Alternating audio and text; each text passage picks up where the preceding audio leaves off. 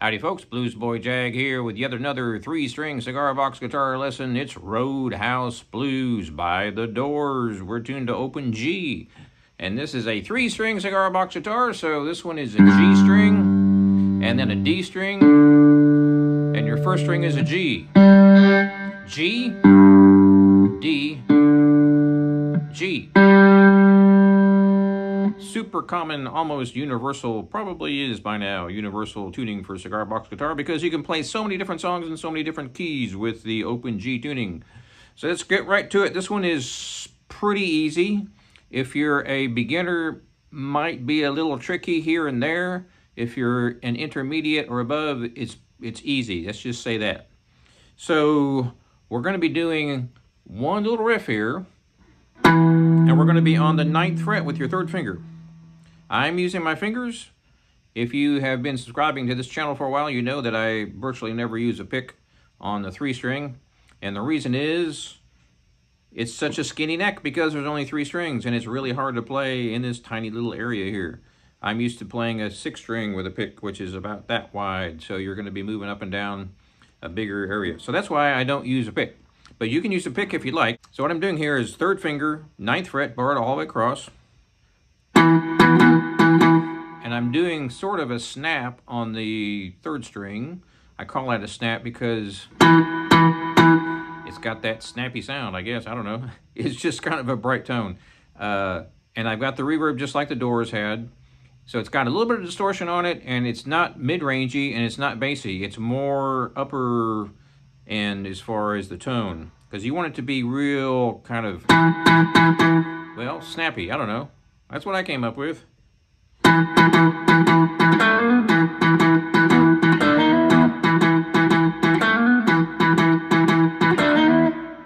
I'm using my thumb on all the strings.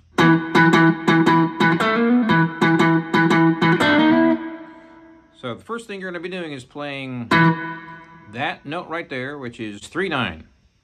And I'm sort of giving it a spank sound by doing the pick pretty hard. It's basically, it's kind of like a bass pop. It gives it that kind of a tone, which sounds exactly like the Doors. And then we're going to be hammering. First finger is going to be on 2/7, and you're going to hammer to 2/8 and then 2/9.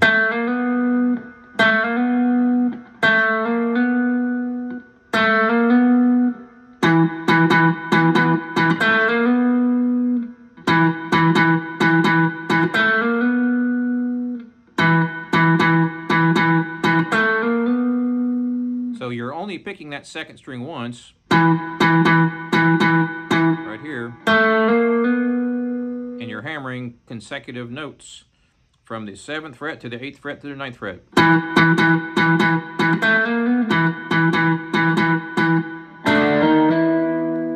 The next part is almost identical, except you're going to be doing the same thing on the top 2 strings. And then, so I'm doing a double hammer on all 3 fingers on all 3 frets. That means I'm hammering 2 strings at the same time. So that's the 2nd half. First half is, and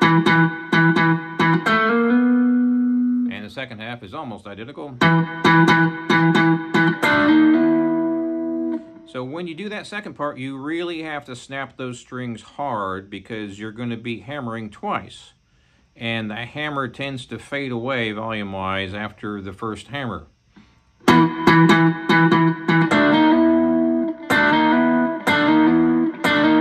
So notice how I'm not doing a kind of a strum or a, you know, like a laid back kind of a strum, I guess you'd say, or picking.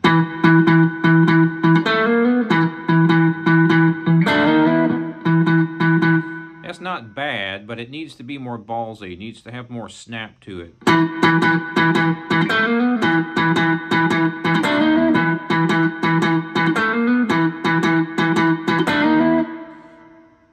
So here's the hard part about this song is if you've never hammered two strings at once, it's a little tricky, but it's not that difficult really. It's just getting used to it more than anything. So my first finger is on the 7th fret, and I'm on the 2nd and 1st string. Then I'm going to hammer my 2nd finger right after that.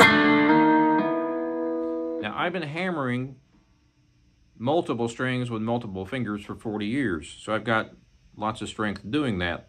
The hard part, and I'm not flipping you off here, but the hard part is when the string is right where your finger bends. That makes it difficult because it doesn't press the string down quite as hard.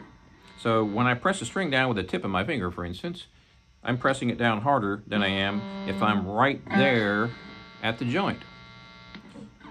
So depending on where your fingers land, it may or may not be super easy right off the bat, but even then, it doesn't take much. You just have to kind of get your fingers toughened up and your muscles toughened up a little bit to do that hammer.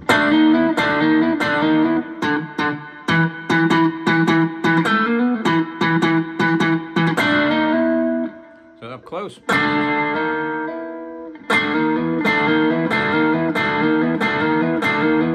So you don't want to do a nice wimpy strum like that. You want to just snap both of them. And in fact, you can actually do the hammer on all three. If you want to do that, that'll give you a little bit more bass. So here it is without hammering that 3rd string at the end. So we're going to do that one, and then I'll show you how it sounds if I hammer all three.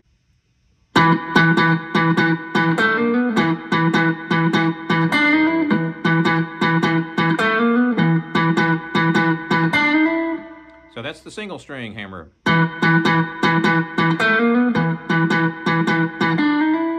Notice how I'm playing just the bottom string, and then the 2nd, and the 1st. Now I'm going to do all three all at the same time through the whole riff.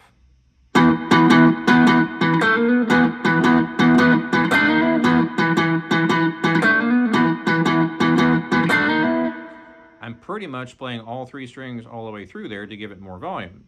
Now the cool thing is you can have varying degrees of volume here by changing it from all 3 strings to just 1 string.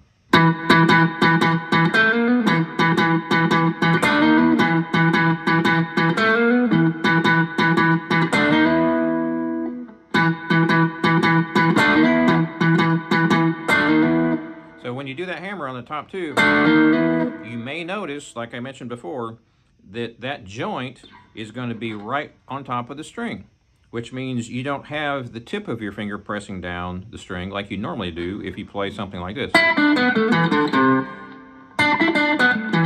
You're going to be pushing down on that string right where your joint is, which means you won't be getting optimum push, I guess you'd say. But keep on doing that. I started out doing that many years ago on the electric guitar, doing some various riffs and like hammering when I'm soloing.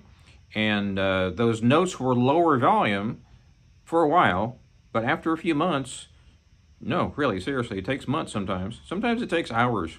Sometimes it takes months and months. But keep on doing it. So if you want to do the 3-finger, 3-string hammer, that's got to be the single. The top 2 are singles. Now here's the 2-string. You're going to have to press real hard, and you probably will need to toughen up your calluses here where your finger bends, because you will get calluses there if you don't already, if you're a newbie. And anyway, just keep on playing all sorts of different things, and that's going to help you have a little bit more push power, I guess you'd say, right where your finger bends, and you'll get more volume that way. Depending on how many gigs I play, I get calluses right there on this finger and right here on the 1st joint, on the 2nd finger and the 1st finger and the 3rd finger. Third finger get lots of hammers on a 6-string guitar.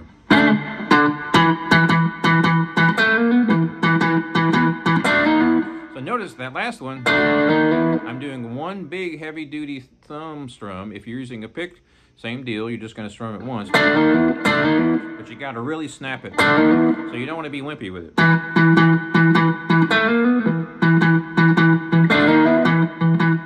That's kind of wimpy, doesn't sound too bad. As long as your amp has some volume and some distortion, then you can kind of be wimpy with your fingers and it still sounds pretty good. Now there's another way to do that. Ba-da-da. You can do an up strum with your first finger.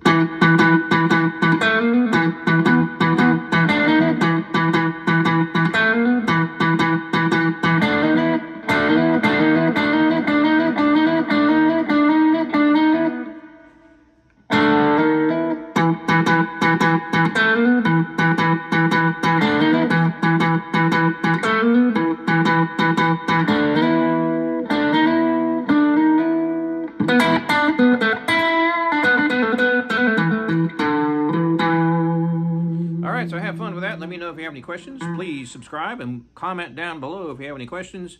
Check out my website, jagshouse.com. Cigar box guitars just like this one since 2004. Please subscribe. Wait, I said that. Please subscribe. Wait, I said that. Please subscribe. Wait, I said that. We'll see you next time.